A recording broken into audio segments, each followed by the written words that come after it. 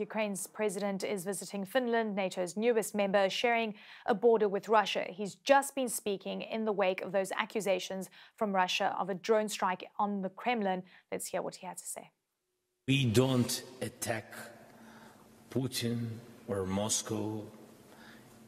We fight on our territory. We are defending our villages and cities. We don't have, enough weapons for this. That's why we don't use it anywhere. For us, that is the deficit. We can't spend it.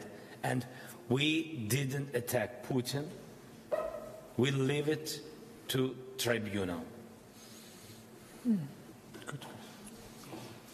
Then we have Liselott Lindström, SVT.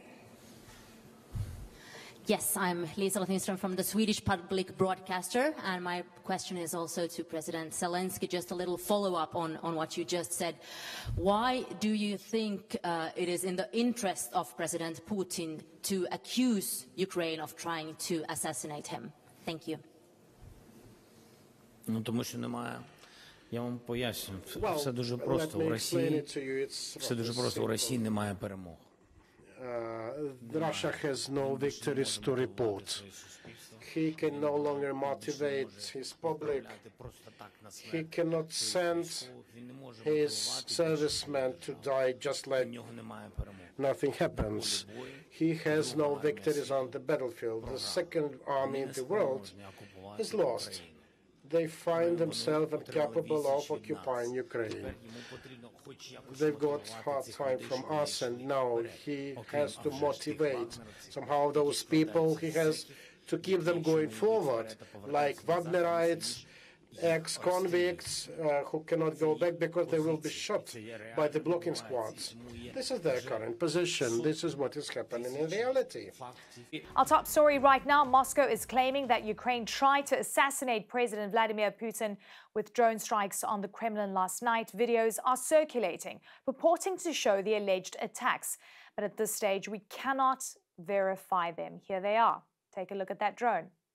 Moscow is calling the alleged strikes a terrorist act and says it reserves the right to take retaliatory measures. Ukraine denies any involvement, saying it does not attack other countries. We've got team coverage on our story standing by for us. I've just got confirmation that Matthew Chance is with us from London, and we've got Nick Robertson as well in eastern Ukraine. Great to have you both with me today. Nick, I want to start with what we've been hearing from Ukraine in particular, distancing themselves from this attack. But I want to sort of take a step back here and talk about the potential impact of these accusations and the information that we're getting through from the Kremlin at this stage. Typically, in the past, the Kremlin has said things that it's then used to act upon. Things that have proven not to be true, but have given them the pretext for an attack, a false flag operation. Ukraine appears concerned that this may be such an instance. They feel that perhaps the Kremlin will use what happened over the Kremlin with these two alleged incidents with drones, 16 minutes apart over the Kremlin last night, to use that as a pretext for some sort of attack on Ukraine. They're concerned because Russia has a track record of doing that. Ukraine says it is not connected to these drone incidents. It says it will use all means on its own territory to defend its own territory. It describes Russia's claims that this was an assassination attempt on President Putin as part of Russian trickery that they suggest is the Kremlin trying to drive up support for the war in Ukraine ahead of the very important May Day celebrations outside the Kremlin on Red Square. Very big annual celebrations on the 9th of May that celebrate and commemorate the huge loss of life, tens of millions of Russians who lost their lives during the Second World War.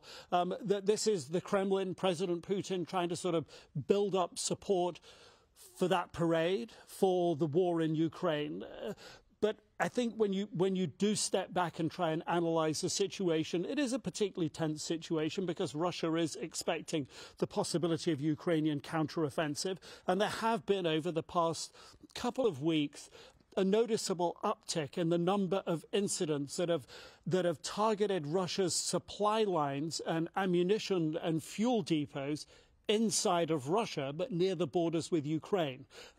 So when you take that picture in its totality, Ukraine, whether or not it was involved, the fact that the Kremlin escalates whatever it was to the level of an attempted assassination of President Putin, Russia's taken this up to the maximum level that it can, and that's what would cause the concern of how Russia may then use this incident for its own purposes.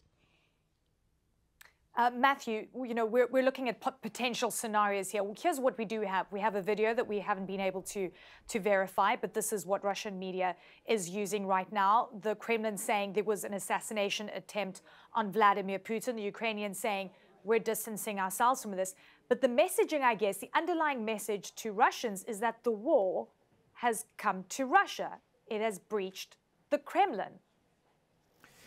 Yeah, and that's why it's so extraordinary that if this is an operation, a sort of false flag operation that's been set up by the Russians, it's an extraordinarily risky one because it is reminding Russians that this war is very real and that it is coming back to bite them, as it were, right in the centre of the capital.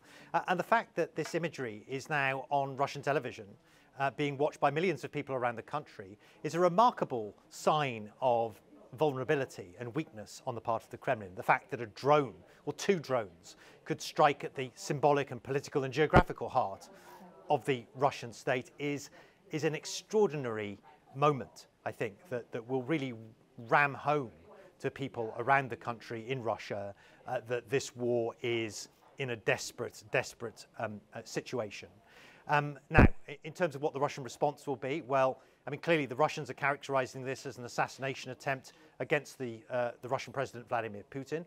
I mean, and if it is real, by the way, then you know they have every right, I think, to take this extremely seriously. This is the presidential palace. This is where Vladimir Putin has an apartment, although he wasn't said to be there at the time. And it is where he works in the daytime. It's where his official offices are for the most part of the week. And so, you know, it is if it is a real attack, and the pictures look real to me, I have to say, then it is a huge coup on the part of whoever carried it out at striking at the Russian state. Now, in terms of who carried it out, the Ukrainians have distanced themselves from this. They often do distance themselves from attacks that take place inside the territory of the Russian Federation. There are partisan groups, Russians, who are active increasingly inside the country, and as Nick Robertson was you know, kind of listing there have been a number of attacks in the past week against railway infrastructure targets, against an oil storage facility in the south of the country as well, which are inside Russian territory. Now, some of these could have been carried out by Ukrainian secret services, presumably. Others could have been carried out by these partisan groups who are increasingly active and who are striking at various targets inside the Russian Federation, sometimes potentially with the assistance of elements of the Ukrainian state as well. The Ukrainians have been at pains to deny any involvement in any of these kinds of incidents. One of the reasons the Ukrainians are denying it so ferociously is that there has been an absolute red line drawn by its main sponsors in the West, particularly the United States, that it doesn't want to see Ukrainian attacks taking place inside the Russian Federation, inside the territory of Russia, in case that elicits a much more dramatic response from the Kremlin.